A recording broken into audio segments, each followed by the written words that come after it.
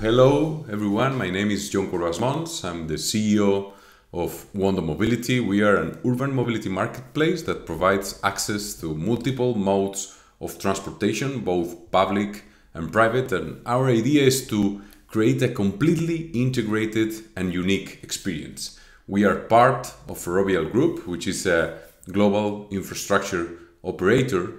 So today we have Nir Erez, the CEO of Moovit. Nir is a good friend of both Ferrovial and Wondo because we've been working closely for more than 2 years now. Wondo and Moovit are building together a fully integrated urban mobility experience in Spain and Portugal. And in the last year, our engineering and data teams have been developing the technology to bring taxi, car, moto sharing, bike sharing to the Moovit app users. I have to say that I'm very impressed about Moovit performance, but also about their technology and Nir's vision about urban mobility business. So prior to Moovit, Nir was also the founder and CEO of both Action-Based and Optimal Plus. And now let's do a short summary of Moovit, which is one of the top mobility companies in the world. So Moovit was founded in 2012 to help users navigate the complexity of public transit, and today has helped more than 800 million users, I have to read this, in 3,100 cities across 102 countries. And 5 weeks ago, it was acquired by Intel and Mobileye for $1 billion. So hello, Nir, welcome to the show, and of course, congratulations. Hello, thank you very much for the generous introduction. I'm very happy to be here, and as you said, we're great partners to both Ferrovial and Wondo. So I believe you are very happy personally because these numbers are amazing, but also because it's very interesting for Moovit to be even more ambitious about what you can do about the future of mobility. So now with the help of Intel and Mobileye, you are kind of jumping to the next opportunity, which is autonomous driving technology. And what's Moovit's Intel Mobileye vision of the urban mobility now? What's the main value proposition you are building together? So yeah, first we're very excited and very happy. You know, if besides going a public company, if I had to think about potential acquirer, the top of the list for me would be Intel and Mobileye, actually.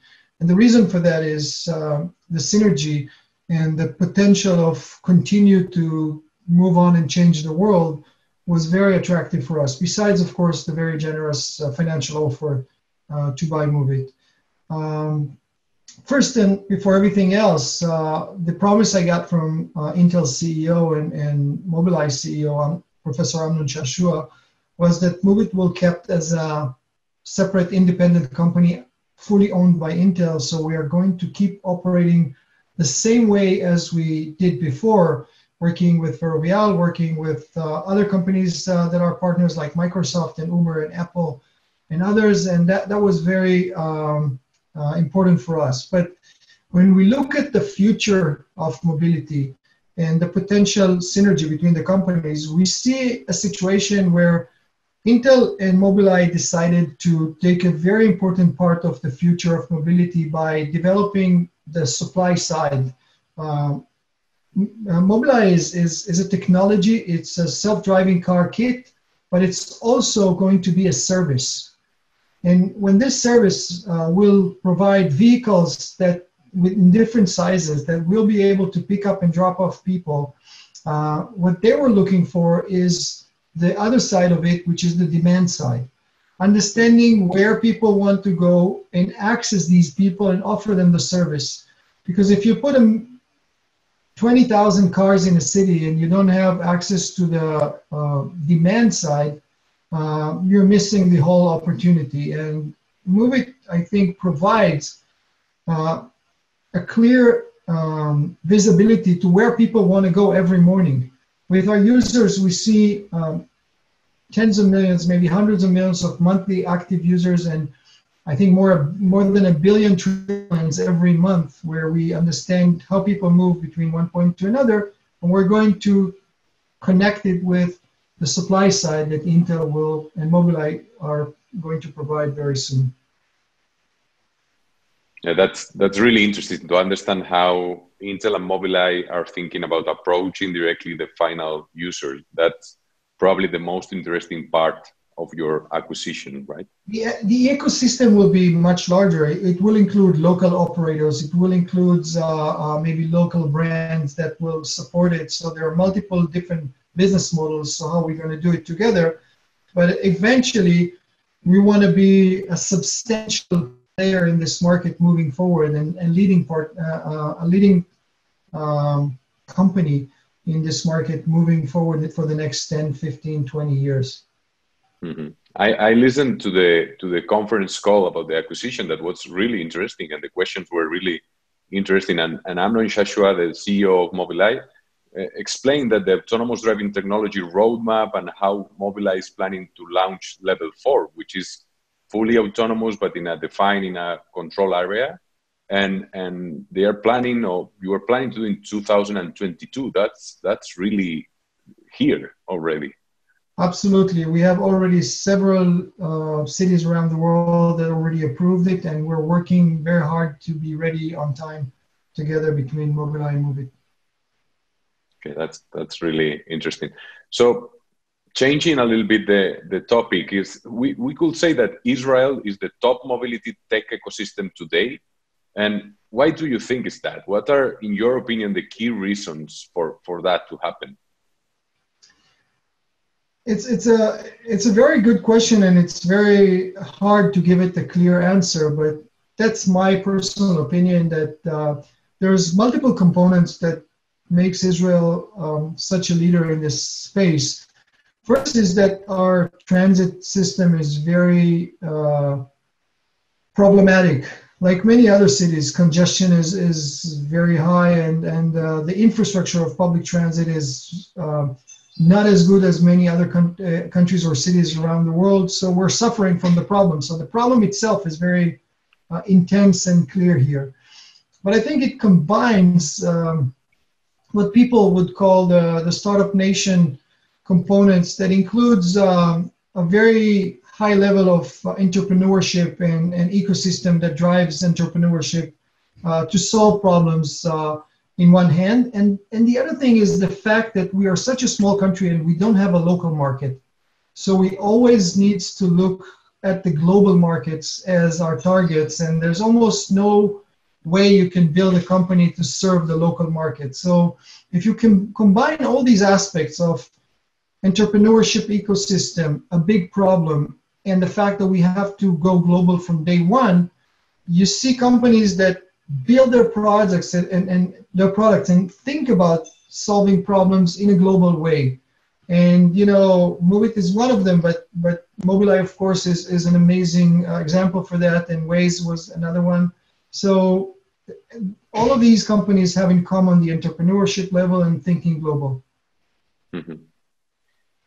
That's really, it's really interesting to see that many companies being acquired by big corporations and doing such as like very amazing stuff and technology. So I was now going back to mobility as a service. So we are both working together on mobility as a service opportunity. And basically the idea is that people, users, citizens in certain crowded areas, like 10 cities, they have a real need in choosing the right transport mode for their trip. So most of the time, it's a multimodal trip that includes public transit, micromobility, or taxi. So in my opinion, I see like three big issues, and I want to know your opinion. So in my opinion, the three key issues around mobility as a service is, first is the marketplace, is how you combine and integrate different operators' payments in a single experience. So customer experience here is key if we want to replace the private car, and also how to convince other companies to be part of these marketplaces, which is something that is not easy because we need to convince them to have the same vision. Second, I think, is data protection. So how we can create the framework where the user can decide with full transparency and how we share this data, this mobility data with public stakeholders, public transit, and be able to regulate accordingly, because that's it's a really big part here. Because the third point, it was local regulation. So what is going to be the role of municipalities, public transit operators in this transition into the mobility as a service value proposition? So in your opinion, what are the key issues we need to solve to fulfill this vision? Or if you have to choose only one big problem around mobility as a service, what will be?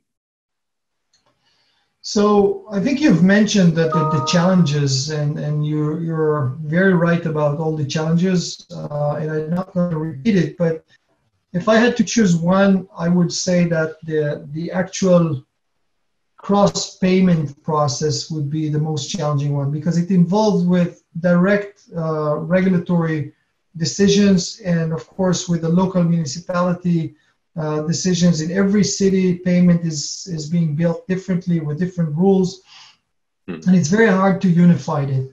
But in the same time, if you think about what can make a true multimodal trip from point A to point B smooth, it's the ability to leave home and get to your destination using multiple modes of transportation: ride-hailing, train, micro mobility like scooters, and at the end of the month get one bill for your whole transportation. And that's the holy grail of the mobility as a service future. And solving this problem would make things much easier, because we are already taking care of connecting all the pieces. The hardest problem is the regulatory forces and the payments. We have just signed a very strategic agreement in the US with Cubic, who responsible for 70% of the payment for transit around the world. And we're putting together a platform that will be open to other payment companies to participate, and maybe there would be a solution for connecting all the different modes of payment between different providers. It's very important question, and it's always, all of the cities are doing it in a completely different way. So that's the big problem, that there are always many operators involved and a different solution in every place. So that's what we are facing also in Madrid, in Barcelona. So, and I think that this is true, that this needs to be the first thing to solve. So together with the integration of all operators. And now I wanted also to talk a little bit about COVID-19 and to see what is your opinion about that, what you think are the main trends. So I prepared this question before COVID-19, but I think it's interesting to understand how the recovery from the pandemic is happening in different countries. So how did you go to your office this morning? Yeah, so personally, I'm still at home today. Okay. But usually I drive, since my neighborhood doesn't have it, that's part of the Israeli problem of transportation, that doesn't have a bus access, so I drive a hybrid car to work. I work a few miles from home. But going back to your question, I mean, we saw a huge dip in usage during the month of March and April, to a level of 80% deep worldwide. So 80% of people's movement completely stopped. We're starting to see the world coming back. I think we're about 60% back, 60 to 70% back regarding the number of trips we see on a daily basis. But it's very general, it's around the world. We can country by country, but people are starting to move again. Public transit systems are up again, and we see definitely that people are moving back and commuting on a daily basis. Still not close to the level we were in end of February this year. How do you think it's going to impact remote working to mobility? So do you think it's going to be a big impact, or because we have many discussion about this in the team, with all many stakeholders, and it's interesting. Yeah, it really depends on the industry. I mean, some industries can easily adapt working remotely in many aspects without impact on productivity.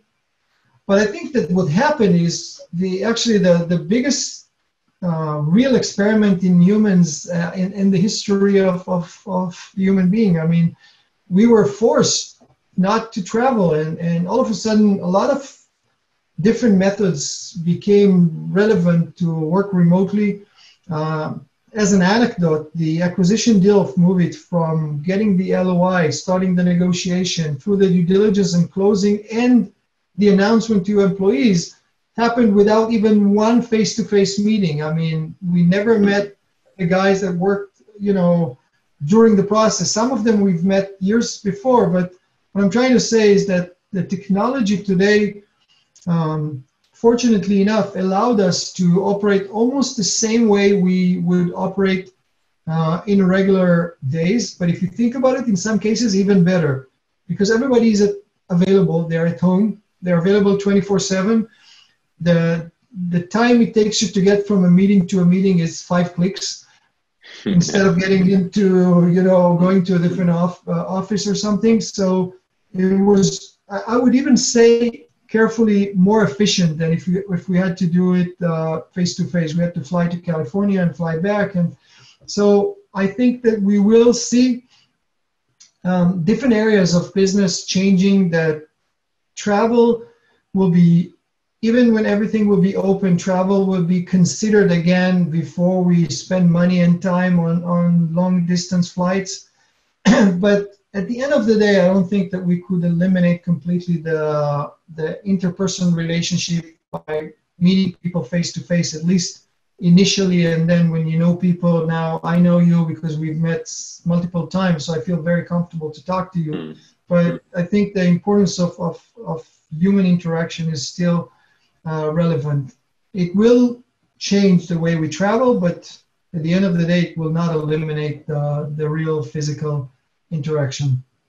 Yeah, absolutely agree. I read an interesting research like a couple of weeks ago explaining that even when people is working remotely, they move to other things. So the mobility is going to change, but it's not going to stop, because in the end, people that are working remotely, they go to the schools to bring their children to the school. They go to buy more on physical stores because they have more time to move. So in the end, the people it's still moving the same time. So they say that we are moving like an hour per day or something like that, and we will be moving an hour per day even if we are working at home. So that's interesting, because I think that mobility is going to be important. Urban mobility is going to be there, but it's going to be different. So that's the idea. It's like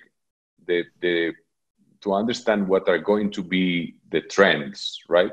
To see, because I'm following like these days many cases of startups in Europe, in the States, that are changing really fast to adapt their products, their services to the new needs after COVID-19.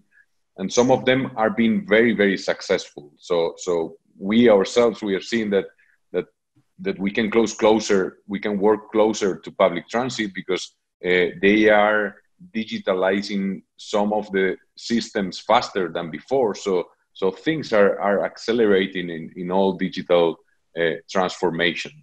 For example, in related to payments or identity, that they are starting to move the projects that they were working on that to move really fast.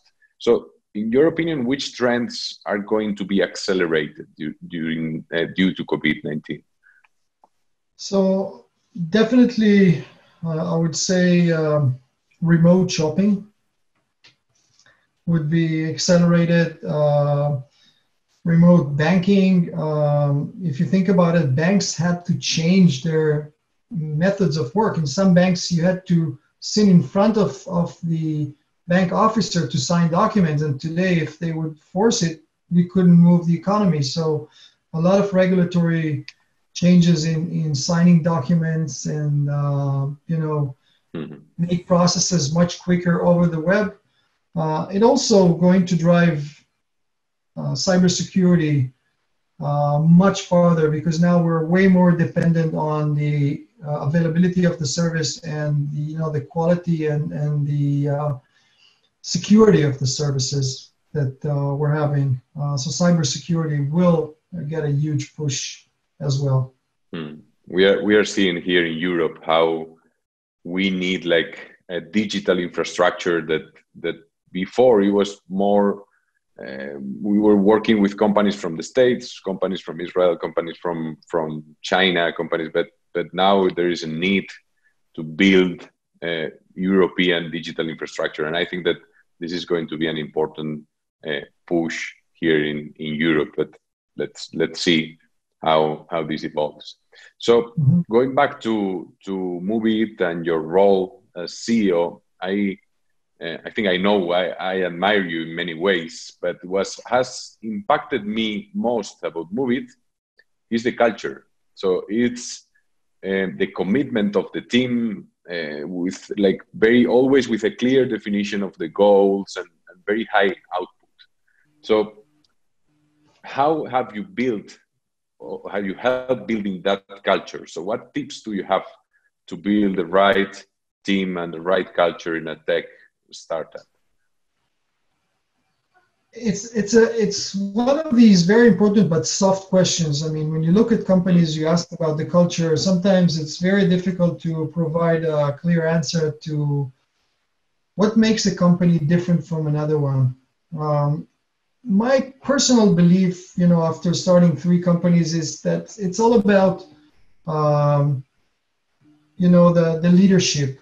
What's the management team, the CEO and the management team transmit to the other employees, and it propagates down all the way, since I don't believe that people starts culture from the bottom. The culture starts from how the CEO behaves, how the management teams behave, how we react to situations, how we respect our customers. And when I built Moovit, it was actually all about building a culture that I feel comfortable to live with. So we set ourselves multiple rules and values. And it's not was just to put it on a poster in a conference room. We really try to connect everything we do to the values that we have. And by the way, I want to share with you the first one was respect. We do respect our customers, we respect our users, we respect our suppliers. So if you respect, you have to respect everybody. We respect our employees. But respect doesn't mean that you're not pushing to excellence. So that's another very important value that we try to add and focus on impact that we expect from our employees. And when you think about it, and another value, which is user first. I mean, we are a consumer app with 800 million users. If we wouldn't think of user first, we would never win. So once you decide about your values, you can't have 100. You have to put like 5, 6. Then you keep pushing these values and set example to the employees of how these values are coming to life on a daily basis. It's a hard work and you don't see immediate results, but along the years, it becomes the culture of the company. And then when the management team are acting like that and they hire other people, the other people are hiring other people, and the culture remains. And that's my philosophy about that. And it worked perfectly at Moovit. It's not always successful, and my personal experience and history shows that sometimes it can go to different directions, but at Moovit, it was my company, my vision, and I insisted that this is something that everybody needs to do. And last thing about it, you must not be cynical about it, because if you are, people immediately recognize it, then they don't really respect what you're saying. So if you're not cynical and you're serious about these values, then people take it very seriously.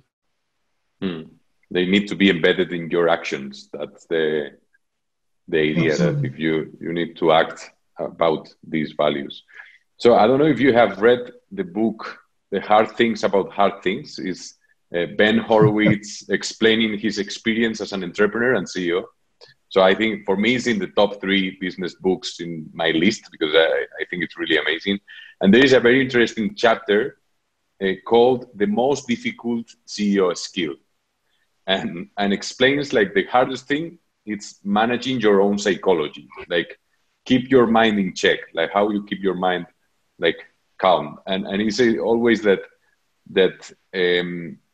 often CEOs make one of the following 2 mistakes.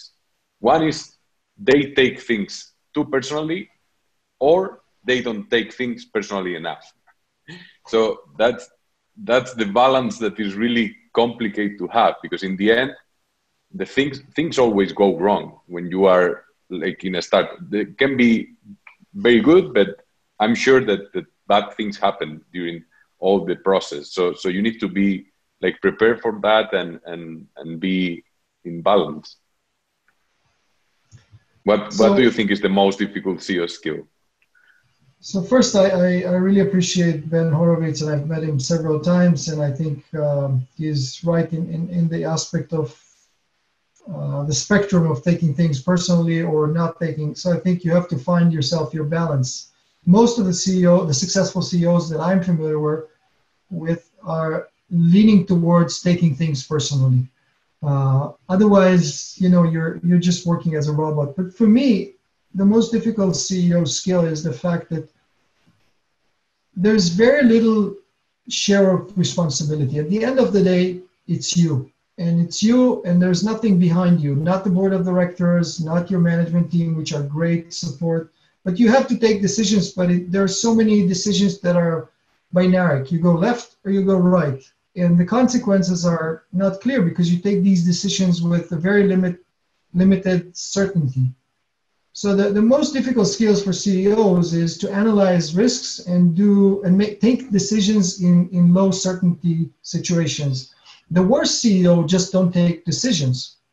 Then it's a catastrophe. But when you have to take decisions, the skill is how to analyze the risks. You're not always going to be right. But if you can analyze it and take quick decisions and willing to make some quick mistakes and correct yourself, that's the most important skill for the CEO. And it goes towards hiring people, firing people, signing contracts, make decisions about, let me give you an example. I mean, in this acquisition, we did have a ready-to-sign investment for Moovit that would give us years of financial freedom. And then came 2 offers to acquire the company, and we didn't know if it will end up with a closure. And the decision was to put aside a very secured financial round that will give us a few years, or get into a risky situation in a COVID-19 situation where you can lose everything. And it wasn't an easy decision at all, not for me. And at the end of the day, when I came to my board of directors, they looked at me and said, Nir, what is your recommendation? So you are very alone in these situations, but the skill is to take quick decisions based on as much facts as you can collect. But at the end of the day, it's a limited certainty that you have. Okay, so I think we are approaching the end of the interview. I really appreciate your sharing your time, thoughts, and ideas about all these things, both like urban mobility, but also your approach or your ideas about being a CEO, about managing people, which I think it's very interesting to go even deeper. But we will do that in Tel Aviv one of these days. And I would like to close out with a final question about your motivations. So you are leading a global startup which is implementing the future of mobility. Uncertainty is always embedded in your work, and that's really challenging. So what drives you to be working on this space, on mobility, on technology? What are your main motivations? I think the main motivation here at Moovit is the impact that we're making on so many people. It's not the single email that we get thousands every day from people around the world that Moovit, you saved my life, literally, because I didn't know how to get here or there. But the general impact on hundreds of millions of people, hopefully very soon on more than a billion people. And the ability to, by coming with new ideas, with new technology, to change the way people are actually commuting, seems like a once in a lifetime opportunity to leave a small dent on the history of something. And I think very few people were having this amazing opportunity, and not taking this opportunity for me looks like an amazing loss of opportunity if I wouldn't do it. So I feel like I got a great chance, and I'm trying to do my best not to disappoint myself and my team, but and to make it successful and really make a change. That drives me every day, every morning, every time I think about why am I doing this. It's really interesting, because everyone I'm asking this question that is working on mobility, I think we are all answering the same thing, that which is impact, because mobility in the end is something that is really important for people. It's having real impact on cities. So the driver of the transformation in our cities is mobility, it's transportation. It's one of the key things that is going to move us to a new and different city, more sustainable. I think that's the key, and having a purpose that is, it's more than our company itself. So it's something that is going to be a big impact in our cities, and that's all of the people. It's talking about this idea that the impact of mobility and transportation, it's really, really important. Okay, so thanks again for sharing your ideas, and Nir, and looking forward to see the success of Moovit, Mobileye, and Intel together. I hope we can see each other face to face soon, and I hope you have enjoyed this conversation as much as I did, and thank you. Thank you very much. I really enjoyed it, and I was happy to do it. Okay, thank you, Nir. Ciao.